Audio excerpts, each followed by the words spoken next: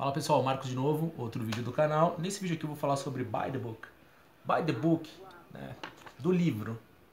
Buy, pode ser do buy me, de mim, alguma coisa feita por mim.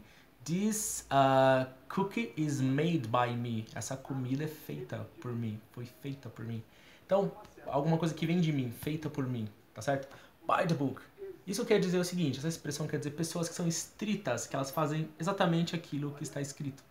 Elas não ousam ir um pouquinho pra cá ou um pouquinho pra cá.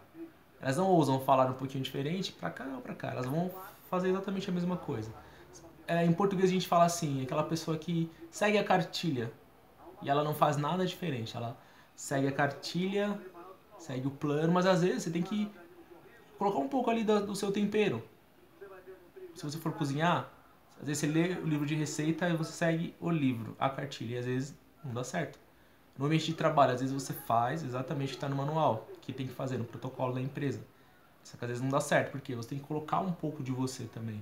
Você tem que seguir as regras, mas em algum momento você precisa ousar, você precisa fazer por si mesmo, você precisa trazer aquilo que você sabe para juntar ali e ter as duas coisas, tá certo? Então isso é o buy the book. Quando vocês virem isso em inglês, that person, she's buy the book. Ela é uma pessoa que é estrita, ela só segue as regras. Se você tirar a regra dela, ela... Eu não sei o que fazer, porque eu não ajo, eu não penso por mim mesmo, tá certo? Normalmente é isso. Bom, esse vídeo vai ser curtinho também, já vou apertar o botão e começar a falar um pouco inglês. Hello friends, this is Marcos again, another video, and for this video I would like to talk about buy the book. I was explaining in Portuguese the meaning of this word. Actually, it's not a word, it's an expression. I will show it again one more time here to you. Buy the book. So, let's talk about that. What does it mean by the book?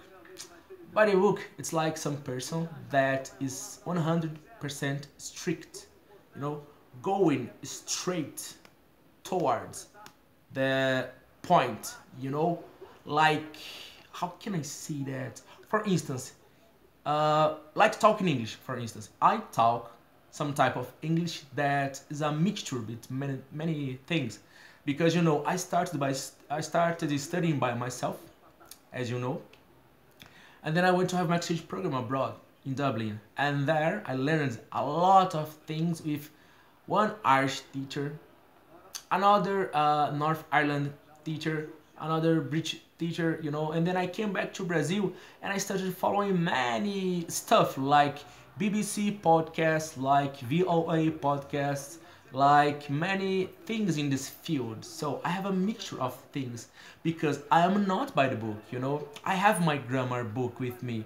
Many times I go there and I gather many content, but I really prefer, you know, to talk a sort of English that it's real English that people talk on the streets like that, you know.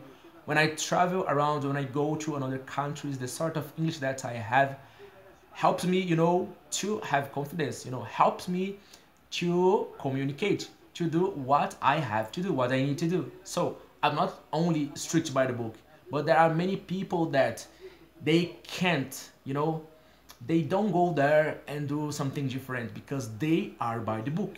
They have to follow the rules very strict, you know, even that thing is quite simple, but they will be there strict, going towards, you know, going in that path, that field without looking around, you know, to see different sort of things because they are by the book, you know. Buy the books like that, okay? And this video is over. Thank you for having watched. I appreciate your company.